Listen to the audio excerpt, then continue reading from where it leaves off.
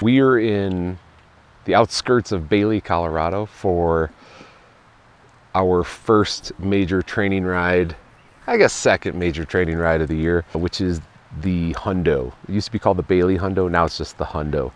And it's 100K, which is approximately, for this race, it's about 62 to 64 miles, depending on what statistics you look at. Basically single track mountain bike riding. The elevation profile is 75-ish 100 feet. Over the course of that 62-ish miles, we're gonna be climbing quite a bit, but also there's some really cool, fun descending. One of the reasons why Cherie and I are both racing this one is, number one, just to have fun together and get out and camp in the camper and explore, you know, some cool backcountry zones, but also because I'm doing the Leadville later on this year, and a 62-mile ride with some intensity, with some hydration and feeding in it is a really good way to kind of ramp up for the Leadville. The Leadville itself is, I believe, 8 weeks. I have one more long ride that's a actual race in 3 weeks and 1 day. The majority of my training and Cherie's training for this race, but my training for the Leadville is on a trainer, and it's convenient, you know, if I can't get out or if it's too hot or whatever. I ride on a Garmin, I think it's called a Neo bike. I do about 3 major training rides a year when I train for a bigger race like the Leadville. The first one we did was the White Rim in Canyonlands National Park. And we did that in one go. But the way we did it this year was a little different. We ended up only riding about 60 miles each. Doing those long training rides like that, and like this one that we're doing tomorrow, is really important to me because it helps me dial in things like nutrition, things like hydration, and then also it lets me know where I'm at with certain aspects of my training. Am I climbing enough? Do I need to practice going at a faster pace? Stuff like that. The major goal this year is the Leadville, which is August 10th. If you look at it in a macro cycle, you know, real early on, I think of this, there's a guy named Stefan Rocher that I used to work with CrossFit. And Stefan had this really cool graph that he would draw. He was a university strength and conditioning coach. And what he would say was he'd use CrossFit for off-season activities. So for example, you know, CrossFit is high in off-season. Sports specific is low in off-season. And then as you approach closer to on-season, those two begin to cross. And then while you're in season, your in-season sport is almost all you're doing, and your GPP or your CrossFit styles work is very little. So initially, when I started in December 1st, I was doing a lot of CrossFit, I was doing a lot of sled pushing, stuff that had carryover to the bike, but I was only doing a bike workout 3 times per week, and I wasn't really terribly worried about how intense it was or if it was really targeted. But now, you know, starting in around March, I'm at 4 to 5 days per week on the bike, and my CrossFit or strength and conditioning is decreasing rapidly. Now that I'm 8 weeks out from the Leadville, it's going to be entirely biking with just the occasional work in the gym.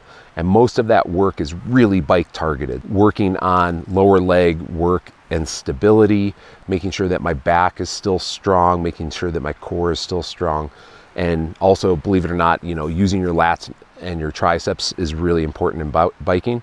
So I'm doing a little bit of that. But the majority of it is about 70 to 90 miles per week on a bicycle, which equates to about 4.5 to up to 10 hours a week on a bicycle. Right now, it's June 15th. I'm 8 weeks out from Leadville, and I'm basically only doing gym stuff 3 days a week. And what that looks like is I do a pressing strength day with accessory work, and I do a deadlift strength day with accessory work. And then the only other day is after one of the more intense bike workouts that I do on a trainer, I do lower leg stability and explosive work in the gym afterwards. 16 weeks out, I think it's really important. If you have a known date for your event, 16 weeks out, you have to start increasing the volume of that sports specific stuff. So for me, that's being on a bike trainer, that's being out on a mountain bike, that's doing lower leg work and explosive work. But you still have room for GPP, CrossFit, strength work. When you hit 12 weeks, you should be doing a lot more sports specific than you should be doing with the GPP stuff. So really look at that. If we're going to use all 7 days of a week, look at that as being 4 days on a bike and 3 days of gym stuff. When you hit 8 weeks out, 8 weeks, you're doing all gyms. I'm sorry, you're doing all bike stuff, sports specific.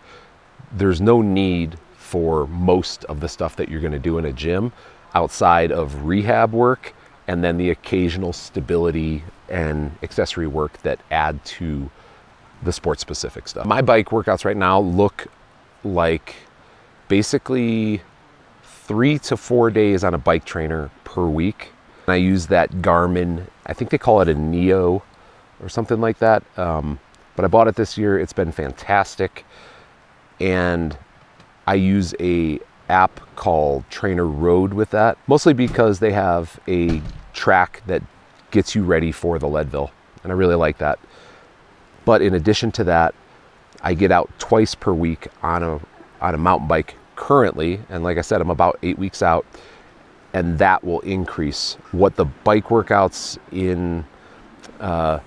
on trails look like is basically 25 miles plus, generally zone 2 targeted, and we're working on fast descents, cornering, all the technical stuff that you need to be fresh with on a mountain bike, but also getting an understanding of how your climbing is, what do I need to address more of, stuff like that. I definitely take a look at the elevation profile of each of those training rides on a mountain bike, and I always try to ramp that up unless it's kind of like a go out and ride for fun day. On the bike trainer itself, the majority of my time up to this point, now that I'm about 8 weeks out, has been, which makes sense, base building. So real kind of longer, faster cadence, but low wattage for longer durations of time.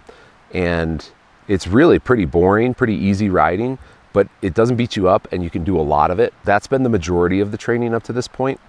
And after this weekend on this test ride, I'm going to be doing more sweet spot and VO2 work, where you do a really high wattage and then you recover for a period of time and go back up to the high wattage, recover for a period of time.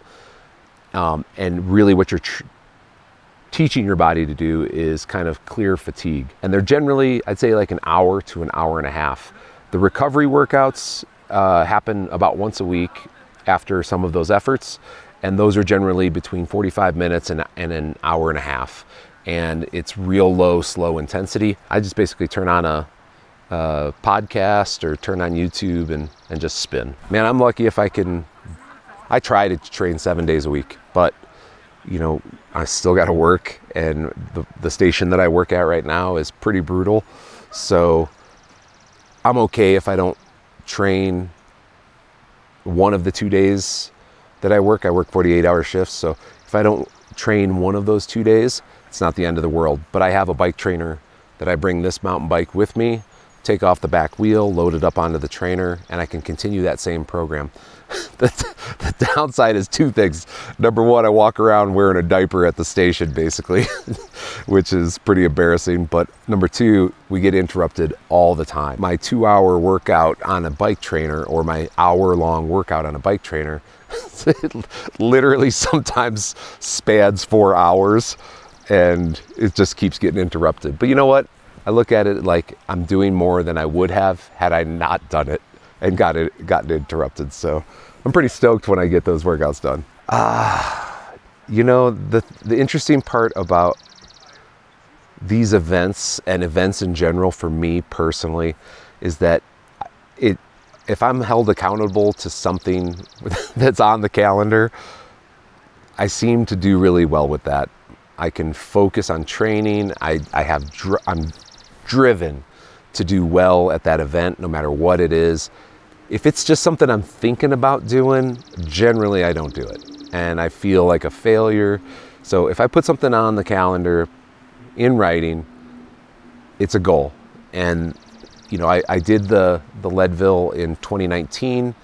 I didn't know anything about it. I just did it, and I took 11:08. I mean, I took 15-minute breaks at each of the aid stations. I mean, I could have done so much better, but I just didn't know any different. So I got to admit, I was really inspired to see Rich. Last year I crewed for Rich at Leadville, and I was really inspired to see him go sub 9s. I do look at that as a goal this year. You know, I'd be happy just to PR, honestly, but I think that I'm capable of it, and I'm training to be capable of it. And either way, I'm feeling successful right now because I'm training really hard. I'm not letting off the gas. Days where I don't want to do it, I still do it. I've been eating really well, and I think I've been balancing both training, work, and home life really well for the first time in probably ever. So it's been fun.